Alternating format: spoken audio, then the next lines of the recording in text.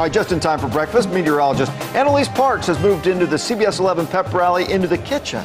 So what are you serving up this morning, Annalise? Well, what they're cooking, it smells amazing. It is a sweet treat, and I think one that pretty much everyone likes, right? I'm joined with Wendy. You teach this great group of culinary students. I do teach this program. And what has it been like to teach them and see them learn and develop their skills? You know, it's amazing. And, you know, I really am only as good as they are. You know, I mean, I can't do it without them, and it's just incredible. Yeah. Aaron and Devin, what are we having today? We are having cinnamon rolls with a frosting on top, and they're huge and they're yummy and they're good, and I hope you guys enjoy them. They look delicious. You're going to give us a little demo, so I'm going to let you go ahead and get started. Devin, what is it like to cook this in particular? Is it hard to not eat it while you're cooking? Honestly, yeah, it is. Like, we always work together to cook like, we always, like the Thanksgiving thing that we had last week. We worked together, we had a turkey, all the stuff that we have for Thanksgiving. We served the teachers and the students, and they enjoyed it.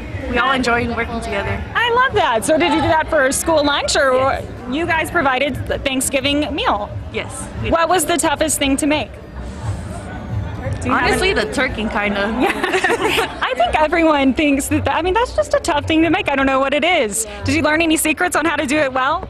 Well, the nasty part of it is we had to dig our hands under the skin to rub the turkey, but I like doing it. I did it last year and the year before, and so that was my favorite part of doing it. I don't think it was really a challenge, but I tried to prove everybody wrong, and they're like, no, this is the way we did it last year. So, but everybody learned a little bit, like, new of something like they didn't know before, so it was a good experience to, like, teach them that.